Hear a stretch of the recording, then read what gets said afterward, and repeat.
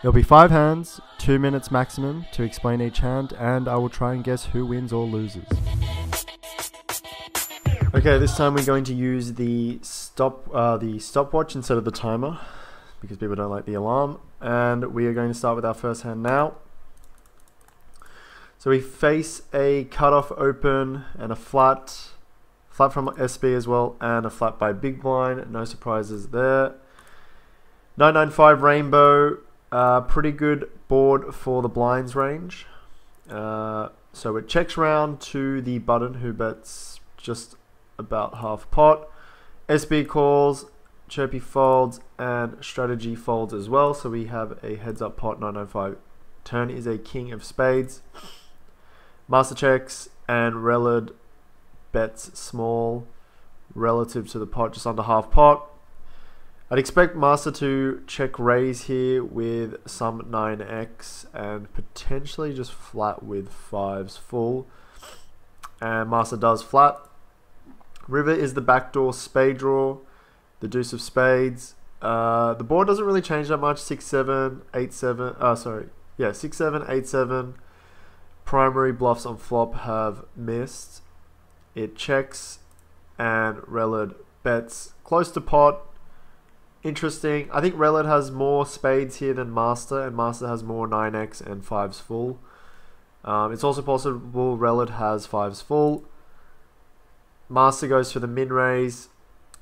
I think Master is going to have a 9x here. I think it's actually an overplayed 9x. If you're going to check raise this river, you should be jamming. So I think this is going to be a weaker player. So I'm going to say Master loses his hand with the 9x. And I think Relid backs into a spade here. Relid actually rejams over this. Yeah, I'm going to say 5s full or backdoor spades. Master has an overplayed 9x, and let's see what they have. Oh wow, quads versus boat. I mean, that's a cooler, and there's not much they can do about that. Alright, looking at the second hand, we have a limp from under the gun, a call from MP, a small raise by small blind, flat from big blind, flat from under the gun, and we go 4-way to the flop. King 10-9, this looks like an action type of board. Small blind was the initial raiser, does bet into everyone. That's pretty strong, and actually gets called by everyone. So we see a turn. I don't think SB has that many Jack X in range unless they have King Jack or Queen Jack that flopped it. Bets again, so here, the problem here is that when you bet into 4, your hand is very face up, so it's going to be a jack a lot. So I'm going to say Jing has a jack, or at least a jack, could even have ace jack. Danzy, the big blind, raises, and we see 2 folds from the under the gun, the early positions. I mean, this is also basically saying I have a jack as well, which I don't mind the raise because there are 2 flush draws out there, plus sets and 2 pairs can still boat up. So there's still quite a lot of hands that can catch up to the straight. Although the problem with this is you are going to get stacked by ace jack a lot. We know Jing definitely has a jack here. Jing flats, which is interesting. Well, I mean, that's a pretty good river for Jack X. And Jing checks and BB jams. I mean, they're both going to have a jack. I think Jing has... Well, the fact that Jing just flatted the turn makes me suggest that Denzi probably has more ace jack now. So I'm going to say Denzi wins this. Or it could just be a chop here a lot of the time, actually. In fact, I'm just going to say this is a chop. Yeah, I'm just going to say this is a chop. Okay, so they both have King Jack. Okay, third hand, we have a min raise from under the gun, a flat, a squeeze from Nomads. We get the under the gun call, opener folding, and poker flats in behind.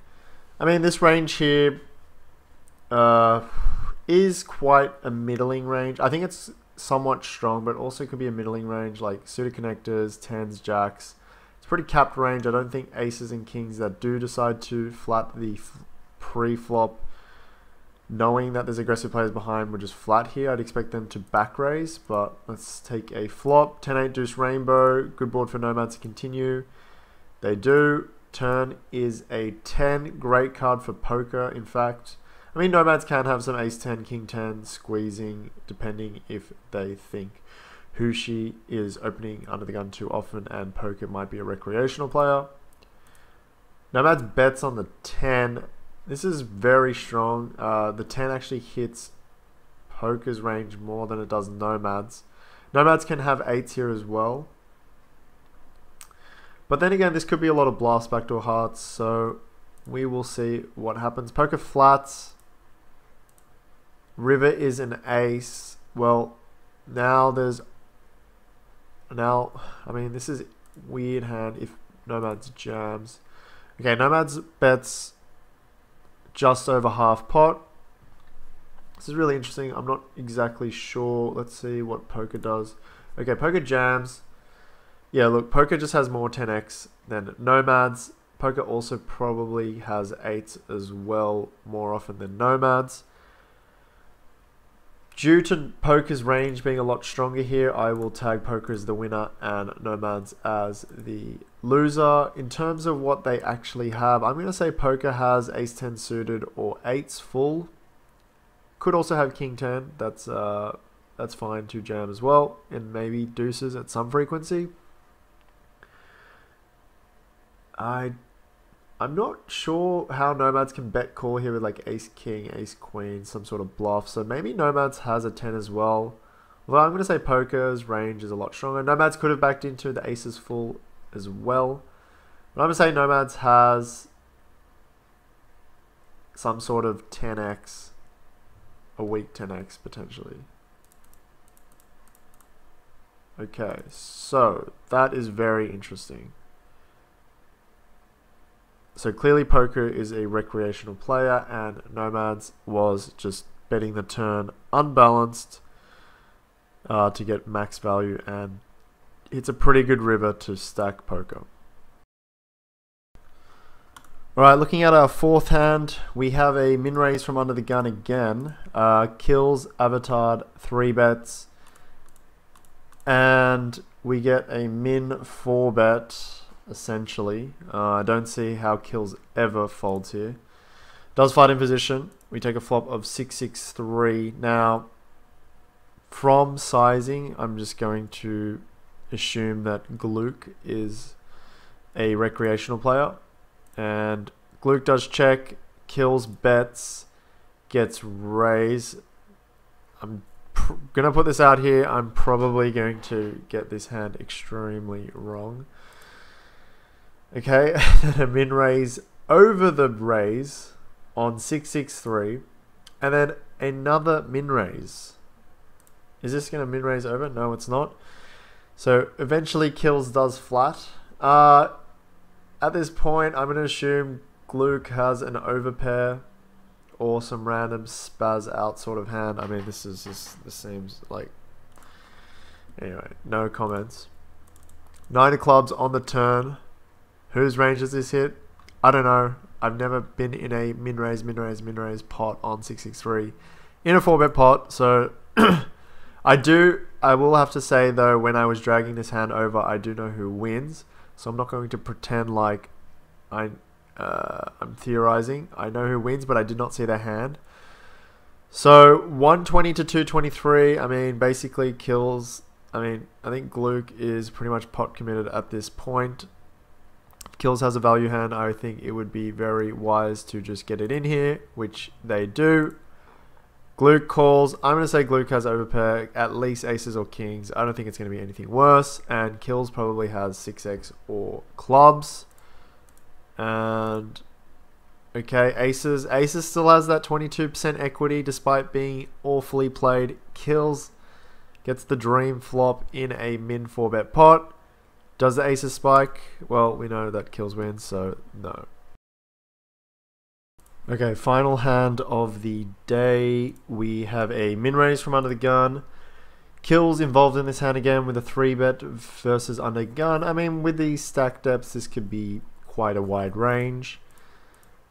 And we face a 4-bet, relatively small due to the stack sizes. I probably want to see this a lot bigger, particularly out of position. Stack sizes, you probably want to make this at least 3 times the 3-bet. So 48, anything above 48 seems pretty good. And kills flats in position, so getting a good price, definitely not folding, flatting in position and taking a flop. Jack deuce 4, really not much going on here. Very unlikely either player has deuces or 4s. I think kills can have jacks more than GG, so definitely kills has the jacks, but GG just dominates with the aces and kings and queens component of range. GG does continue, which is correct. Good size as well. Kills raises. Not sure what this raise is. I guess hands like ace jack might want to raise here. Protect equity, makes sense. Not, you would have to really construct your range here well for this to be good. Definitely for equity denial, this makes sense, and there's probably a lot of information between the two of them that I am unaware of. GG does flat. So at this point, I think GG does have an overpair here now, or at the very worst, ace queen suited, ace king suited, and I guess I can have some ace jack suited in range as well. Kills bets on turn. GG flats. Kills has more bluffs here than GG at this point. River 10 doesn't really change much. I don't think either player has 10s here. I don't think either player has Jack 10 suited here, so this is we're playing with some very narrow ranges here. GG checks and kills jams. Kills is going to have some bluffs here. Spade, spade. Although when kills bets 3 streets against a call on flop, I'm going to say GG is just going to have... I mean, I don't think this is going to be a bluff that often. I mean, it's a very narrow range. You're representing 3 combos of jacks, but, you know, it just doesn't... I mean, aces and kings are just never folding here. I don't think queens are... I mean, queens probably actually folds, but I don't know. This seems very strong. And yes, I'm going to put them on a very narrow, tight range of jacks only, but I'm going to do it. It's either going to be jacks or ace queen of spades, ace king of spades, and maybe ace 10 of spades. It's turned into a bluff. So I'm going to say kills here wins with the top set against GG's aces or kings.